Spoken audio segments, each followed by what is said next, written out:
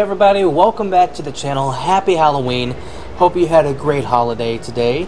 Hope you got a lot of candy, and now your time to relax and enjoy a Halloween movie or a scary movie, depending on what you like.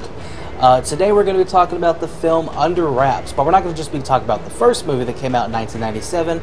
We're going to be talking about its remake and its sequel. Now, I don't know if any of y'all are familiar with this movie, but I remember watching it long time ago. I remember seeing it on TV late at night, and I didn't watch it from the beginning, but I did catch it like part of the way through, and I remember seeing a mummy going through like a drive-through, you know, broad daylight. I was like, what the hell is this movie? And then many years later, I found out that that's the name of the movie was called Under Wraps. And so I wanted to do this video last year, but just some things came up and it ended up not happening, having to work and stuff like that. But today, and you know, I'm going to talk about the movie, and I'll let you know what I think. And for the first two, at least, I'm going to compare and contrast the original versus the remake. And before we get into that, remind you guys to please like, subscribe, hit the notification bell, follow me on all my socials, Instagram, Twitter, do all that fun stuff. Also go check out and follow me on Letterboxd. Those links will be in the description below. So yeah, without further ado, let's get into the video. So the first film we're going to be talking about is Under Wraps 1997. I'm just going to be talking about the first little bit of the movie and how it differs from the other one. So yeah, the movie opens up to a family sitting at a dinner table. The youngest boy is saying that he doesn't want to sleep in his room because of a monster. His dad assures him that there isn't one. However, whilst Dad is doing the dishes, a Victor Crowley-looking creature breaks through the window. Before that, the dad drops a knife in the kitchen garbage disposal, blade up. And after the monster grabs the dad, he tries to push his head down on the knife. The movie came out in 1997, you say? It cuts away and we see that the movie is watched by our two main leads.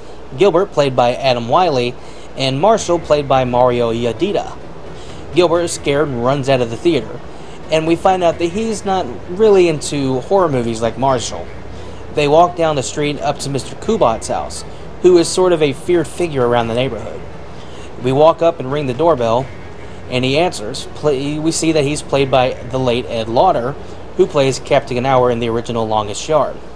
The boys run away, however, due to the dog trying to chase them, they run back inside, and we see Marshall's mom and stepdad, Ted, played by Connie Bauer and Bill Fagerbakke, who, if you don't know, it plays a famous animated character. Let me know if you recognize this sound.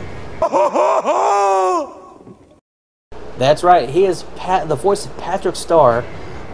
He has a dual roles. He plays the stepdad boyfriend character, and he also is Harold the mummy in the movie. Marshall gets asked by Ted if they want to join them for ice cream, but he says no and goes upstairs. We see that his room is full of cool monster memorabilia and all kinds of spooky stuff. And we learn that his mom and dad got divorced, and we see that he's still working through the changes. It's kind of telling the audience with a little dialogue that's given that even though he's trying to help his friend get over his fears, he still has fears of his own that he needs to overcome. The kids go to school, and we are told that Mr. Kubat has died mysteriously. And then he and somebody else devise a plan to go through his house. You know, breaking and entering, you know, what all the kids were doing back in the day. It's weird. Now, let me show you the giant, you know, obviously, you know, hugely different remake they decided to do. Let me show you what they did with that. The film opens up in the same way, but we see a babysitter and a boy who is much older than the original. Being afraid of monsters, the sitter goes into his room to check. She screams, and we see a big, goofy, green-looking creature break through the door.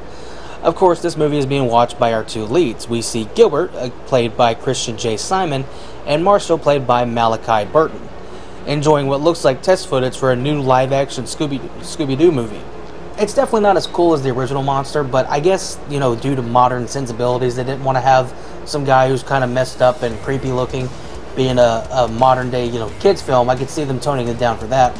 But, you know, some people will be like, oh, you know, ableist bullshit, whatever, woke crap. But anyway, they decided to change up the creature design just a little bit. Gets scared, runs out of the theater. And again, we see he's a kid that's not fond of horror movies or really anything scary. Despite it being a Disney movie, there's still a lot of cool set design that goes involved with making it.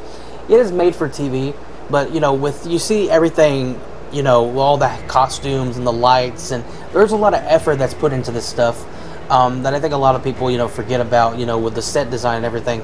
Although it is very much a set. None of this feels like it's in a real neighborhood. It all feels like it was filmed on the Universal backlot. You know, it looks very fake, but it's supposed to give that Halloween vibe, you know, at that time of the year. And, you know, it does that for the most part. One difference from the original is that they go into this cool-looking Halloween store, and they get scared by Buzzy. She's the store clerk, and she's wearing what looks like a nod to Teen Wolf. And she tells us guys she's part of a haunted house attraction. More callbacks to the original, we see Mr. Kubot, played by Brent State, who comes up from behind Gilbert and like a creep yells at him to get off his porch. They again run and hide. He comes off more straightforward as a bad guy to get the point across. You know, latter was more about, you know, presence and being, you know, straight obvious. They go home again, and Marshall's mom is dating Ted, played by Jordana Langley and Jamie M. Kalika. We see that Marshall is a bit more bitter and doesn't want to get on from his, you know, his parents getting a divorce. It's done better in the original.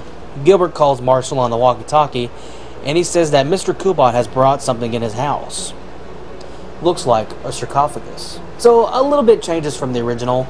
The Mr. Kubot character, you know, is obviously doing something bad, you know, and it's just, I think with the movie, you know, this modern take on it, you know, they got to be kind of more straightforward, and you know, I don't know what they wanted to change it up, and I guess this is their way of changing it up. I can't remember if they killed the character off or not. I don't think they killed the character off, but that's just the openings and how they change. But I will say throughout the movie, you know, they all have the beats. They all go through the same beats, and they all pretty much follow the same format. I would say the creature effects, Bill Fagerbucky does a better job in the original, but the creature effects in the other one are you know, are all right. You know, this cartoony all the way around. But in